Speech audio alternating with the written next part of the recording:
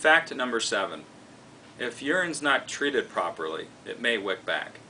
Now what that means is if you treat urine and it goes away and it's gone from the carpet, then all of a sudden, let's say 2 or 3 days later, you start to see that spot come back.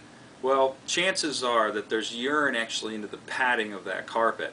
Now when that carpet dries, moisture has a tendency to work its way up to the driest part of the surface. So in other words, that spot never really went away. It's still contaminated in that padding and it's coming back up through the pad to the carpet.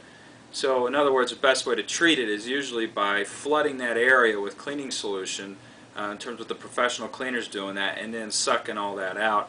And then usually you shouldn't have that case of that urine coming back. Now in some cases you do have to replace the padding and get rid of that contaminated urine because it might be that bad.